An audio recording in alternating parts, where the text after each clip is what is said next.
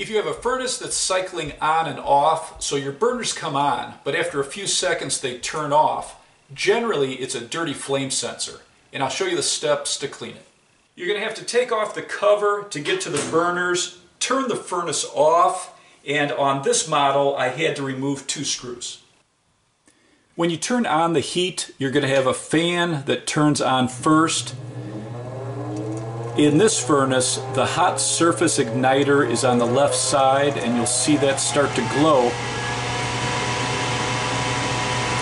And once it gets hot enough, the gas control will turn on the gas to the burners.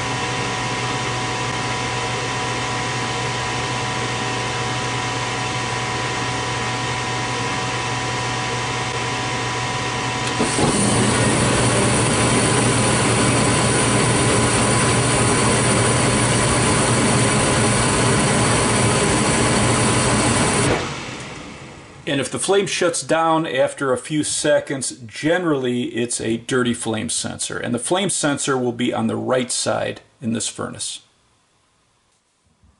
The flame sensor is here. It's a rod that extends down into the flame from the burner, and it's held in place with 1 screw in this model.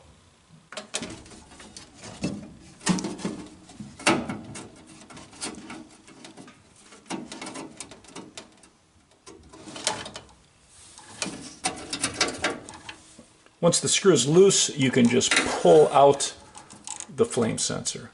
It can be straight or it might have a curve on it. The easiest way to clean it is with a dollar bill. A clean dollar bill is going to be better. There's going to be less oils on it. And you just need to rub it. It's just abrasive enough to clean off the buildup on the flame sensor without damaging it.